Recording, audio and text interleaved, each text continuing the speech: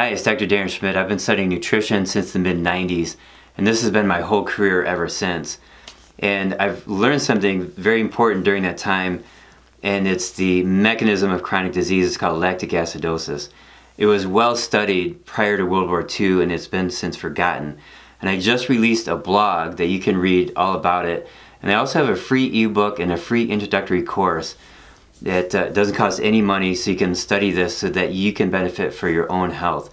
Now, in this blog I just released, I go into more detail about lactic acidosis, and it's the mechanism, it's the most common mechanism of chronic disease. There's also causes of chronic disease, and that's step one in what's called the Follow the Physiology Formula. And so step one is fixing the causes of chronic disease. Step two is fixing the most common mechanism. And there's other mechanisms, but lactic acidosis, as defined in the 1930s, is the most common one. And then number three, you want to feed your organs so that they get healthier, so that symptoms go away. So that's basically the Follow the Physiology Formula.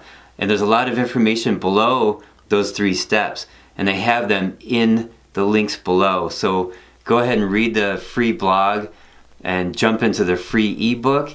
And then you can start the free e-course too. I have all this information available to you so that you can improve your health.